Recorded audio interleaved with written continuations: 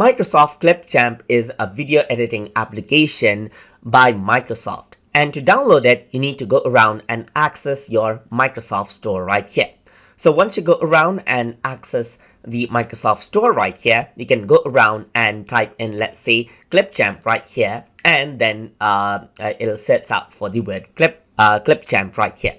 So you can go around and download the free version or the Editor Essentials, which costs $7.99 right here, as you can see right here, for more features. But we're going to focus on the free video editor in this course. But even if you have the Editor Essentials, you can still follow along because the features are the same with free and the free version and the Editor Essentials for whatever is available right here. So I'm going to go around and click on Clipchamp Video Editor and click on Get. And what happens is that the video editor will get installed once this is downloaded. So you can see that it is downloading. It says it is pending, and it is just it is downloading right now over here. So now it's installing, and now what you can do is you can click on Open to open it out right here.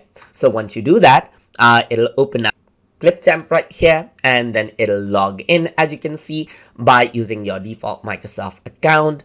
And once that is done, you'll have access to Clipchamp. So you can see that it is logging in right there. It's loading up the projects that you may have as well. And there you go. So this is what you have right here. And this is Clipchamp, and we are in the interface. And now throughout this course, we're going to see the various features that this application provides us with to edit out videos with ease. So hope you guys learned something as always. And as always, please like, comment, share, and subscribe.